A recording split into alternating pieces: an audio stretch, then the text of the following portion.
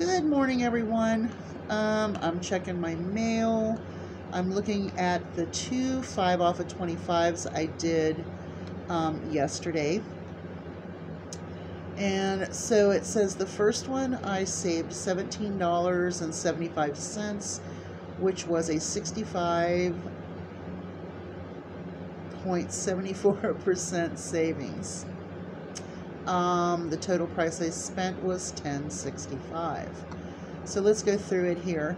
I did the Febreze. I had the $2.25 coupon. I had a $2 coupon for the Axe. And then there was $1 off of each Axe plus, which was the, the instant savings. And I had a $1 and a $2, which was $3 plus the $2. So it made one of them $2.08, one of them $3.12, and you can see they're normally $6. I did the Bayer low dosage aspirin. It was $3. I had a $1.50 coupon. And I did the Caesar filet and chick 6-pack of the little dog foods. They were $8. I had the $5 off coupon. So my 5 off of 25 spurred all of those savings. The subtotal was $9.25 before tax. That was a good savings. I was very happy with that one. This one I did some of the 3-day sales. I did a lot of the baked beans. They were the very large cans and they were $1.50. So my total price was $23.24. But I saved $19.50, which was a 46.43% savings. Almost 50%, but not quite. So I did the beans. They were $1.50 a piece. So I think I did 4 of those. The paste deal was buy 2, get 1 free.